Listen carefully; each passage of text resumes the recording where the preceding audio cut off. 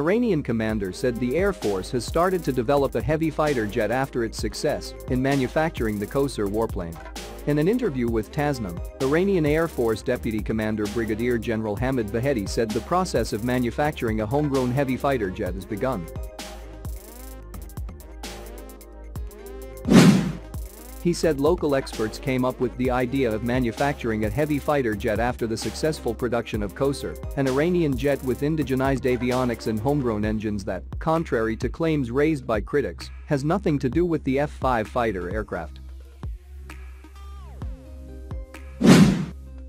The general also pointed to military projects to upgrade the radar capabilities of the Air Force's planes, saying good progress has been made in this field.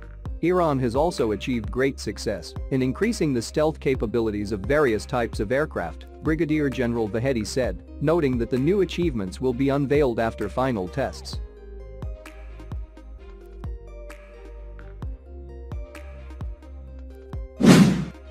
The commander highlighted Iran's progress in developing air-launched standoff missiles, saying local experts have extended the range of Sidewinder air-to-air missile, which is mounted on the F-5 jet, from 5 miles to 12 miles.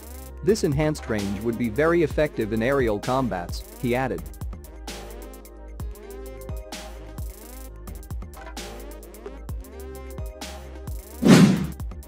The general further pointed to the breakthrough that Iran has made in the drone industry, saying the homegrown carrier pilotless aircraft has successfully dropped a 500-pound bomb which is going to become a weapon with pinpoint accuracy.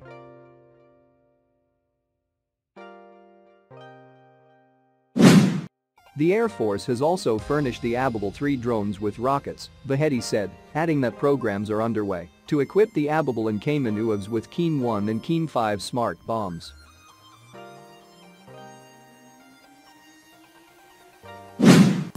Iran has in recent years made great headways in manufacturing a broad range of military equipment, including air defense systems that use cutting-edge technologies. Tehran has repeatedly stressed that its military might is defensive in nature and poses no threat to other countries. Iran is once again showcasing its capability to manufacture fighter jets domestically. However, these jets are heavily based on vintage US airframes, and the Islamic Republic of Iran Air Force (IRIAF) fleet still consists of mostly antiquated aircraft.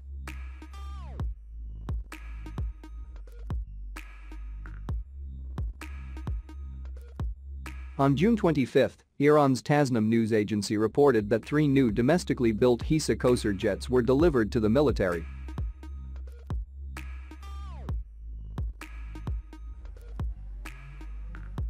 In a ceremony marking the delivery, military officials once again hailed Iran's self-sufficiency in building military aircraft.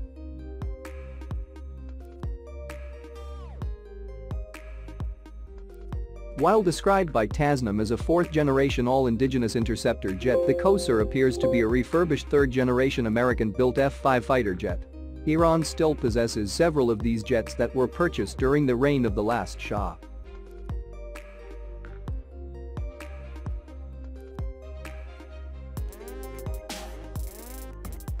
The unveiling of the Kowsar in August 2018 was heavily scrutinized by analysts since the fighter's airframe is identical to that of the 2-seater American F-5F rather than a wholly original indigenous Iranian design.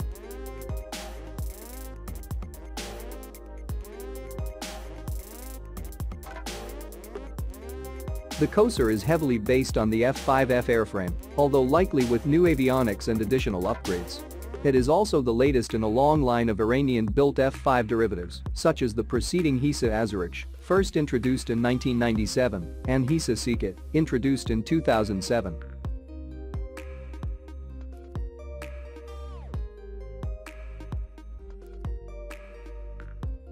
The IRIAF's arsenal mostly consists of warplanes left over from the Shah's enormous military acquisitions in the 1970s. Tehran has, quite impressively, managed to keep many of the sophisticated F-14 Tomcats it bought then operational to the present day.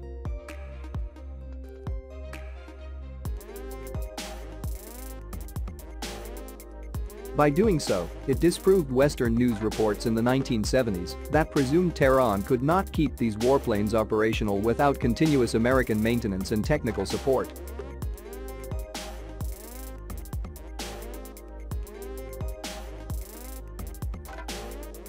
In 2007, the US decided to completely shred its entire fleet of iconic Tomcats out of fear that spare parts could end up on the black market where Iran could acquire them. Nevertheless, the IRIAF remains a largely antiquated air force.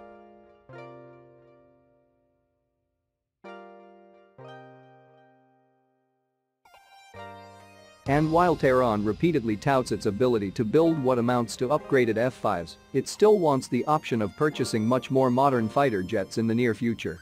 In October, the United Nations embargo on Iran is scheduled to expire as agreed upon under the 2015 Iran nuclear deal.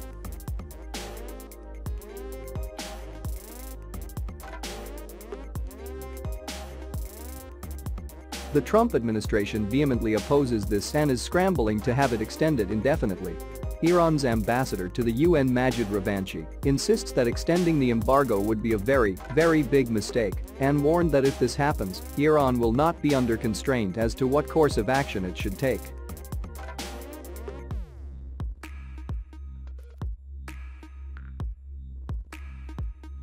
U.S. Secretary of State Mike Pompeo is particularly adamant that the arms embargo must remain in place. On June 23, he tweeted that if the embargo expires, Iran will be able to buy new fighter aircraft like Russia's Su-30 and China's J-10.